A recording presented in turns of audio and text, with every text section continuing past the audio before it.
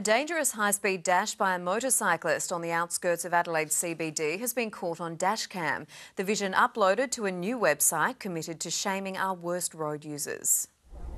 The city commute becomes a speedway for an impatient motorcyclist.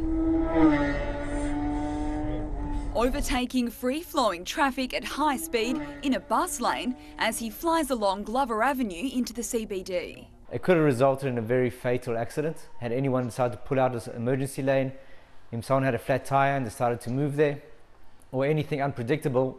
That motorcyclist would not have had time to react. Motorcyclists are more vulnerable on our roads. They're 20 times more likely to be killed in a crash. The reckless incident captured by a car's dash cam yesterday morning at 8:15 and uploaded to Roadshamer, a global website dedicated to naming and shaming our most dangerous drivers. If we didn't use the vehicle plate, if we had it blurred out, the drivers wouldn't feel a deterrent. Sharing information on social media can be a way of creating some peer group pressure. But the website operator denies his naming and shaming tactics could encourage a vigilante response from angry road users looking to take matters into their own hands. We're actually encouraging the other way around. Instead of road rage due to someone cutting you off, just take the video and put it online. The website passes on uploaded vision to police for investigation. SA Police say the videos provide valuable evidence which they take action on where necessary.